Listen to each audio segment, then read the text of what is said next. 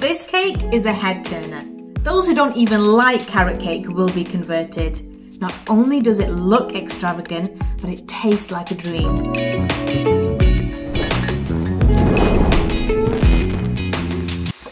To start off with, we're going to put all the dry ingredients in a large mixing bowl. 170 grams of flour with a teaspoon of baking powder and a teaspoon of baking soda. A pinch of salt and a nice heaped teaspoon of ground cinnamon. And give that a quick mix. And 170 grams of chopped walnuts. Get all the walnuts tossed in the flour. This will ensure they won't sink to the bottom of the cake when baking. And the most important part is the carrots. You want around 300 grams of grated carrots. Mix the carrots in really well with the flour until every bit is coated like this. In a separate bowl, we're going to whisk together the wet ingredients. Crack in 2 eggs and throw in 200 grams of light brown sugar. If you're a bit short of brown sugar, just top it up with white sugar. The more brown sugar you include, the more fudgy the cake will turn out.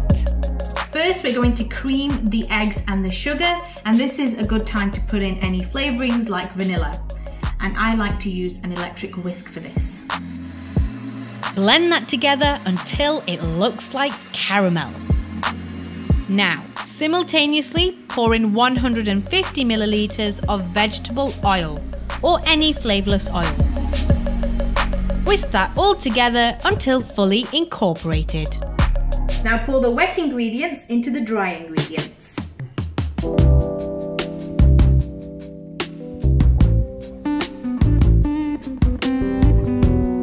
Fold this golden mixture in with the rest of the ingredients.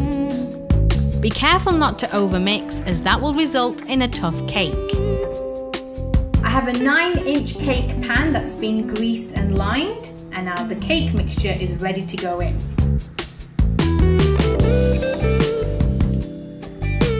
Smooth out the top evenly with a spatula or the back of a spoon. This is going into the oven for about 1 hour at 150 degrees Celsius.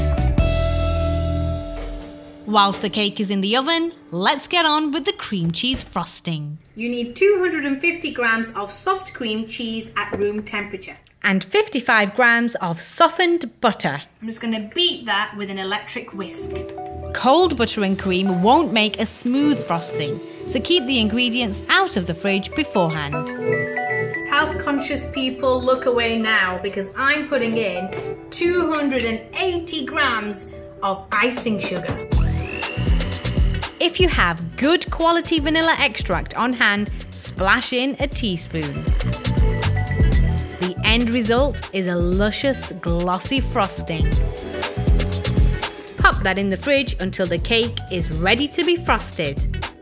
After 1 hour in the oven, it looks like my cake is ready. You know when it's cooked through when a skewer comes out clean. Once cooled completely, it's on to the crowning glory.